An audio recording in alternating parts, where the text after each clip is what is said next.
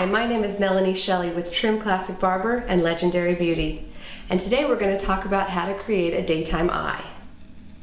The tools you'll need for a successful eyeshadow application are a large fluff brush with a bevel, a small fluff brush, again with a bevel, a fluffy detailing brush with a point on the tip, and a flat application brush. You'll also need an eyelash curler. In this one I'm using an individual eyelash curler for more control, clean professional makeup sponges, a concealer palette, and palettes of professional eyeshadow, or actually over-the-counter eyeshadow, and we'll be talking about what colors to use next. First, we used a yellow-based shadow to highlight the lid of the eye. Second, we created a very light shadow with a taupe in a half moon over the eyelid. Third, we highlighted the brow bone with a very light vanilla shadow. Now, take a large eyeshadow fluff brush and blend it out softly so there's no lines of demarcation. Now, we're highlighting under the lash line with a yellow powder to get rid of any redness and to make the eye appear brighter. Next, take a shimmery peach shadow and sweep it across the top of the lid.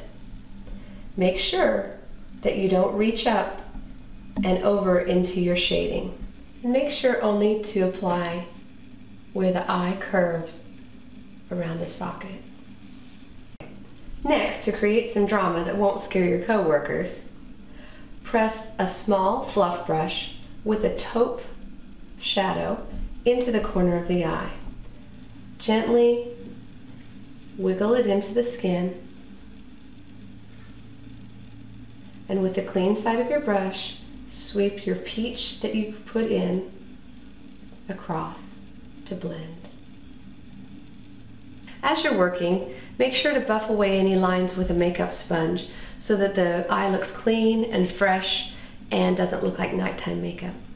It's important that when you create daytime eyeliner that it be nearly imperceptible, but what you want it to do is really make your lash line pop. So what you need is a cream liner and a very tight, small angle brush that lays very, very flat. Dip the brush on both sides into the liner pot. Get the excess off of the brush, and it's okay to use the back of your hand because I know you'll be washing it next. Gently lay the angle brush into the eye, pressing against the skin right next to the lash. Repeat and repeat until you get to the end of the lash line. Don't give in to the temptation to make a thick line or to rub it, because what you want is something that creates a line that only looks like it's your real lashes. Now, you want to curl the lashes. You want the eyes to look bright and open. So you're going to use an individual lash curler, or you can use a regular lash curler available at most pharmacies. I like the individual lash curler because you have more control and it gives a nice strong curl. This is how you do it. Place the lash curler, squeeze the bottom up to the top, and pinch gently 3 times.